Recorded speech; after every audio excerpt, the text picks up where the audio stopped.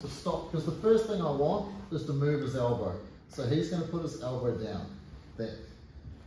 Yeah. Now, if you're really focused on just the armbar, there's a few things you can do. Yeah. Right. You can lift your hips and just bump it over. Yeah. Right. You can even undo your feet, bump up, and drop it out to get it across, and then continue. Right.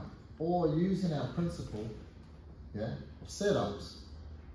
My thinking is, what would make him lift his elbow for me? So I go from here, because remember, don't let go of the elbow. So I'll start looking in the collar. What's he going to start doing? What does he do with chokes? Moves away. I'm still got my hand blocking the neck, like I did here, so I don't have to move it. I can use my knuckles, over, arm over. Alright? Okay. So I'm here, he's put it down, I shoot my hand across, and I start threatening. You can even start sliding this hand up, and you can even choke him if you want. Yeah? So you need to learn to interplay between chokes and arm locks. Yeah? You don't want to be fixated on one or the other.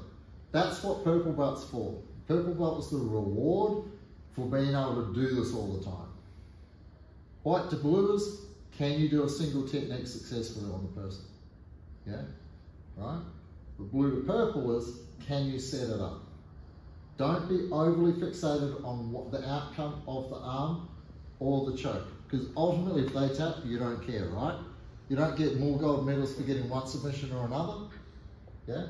So why do you care, all right?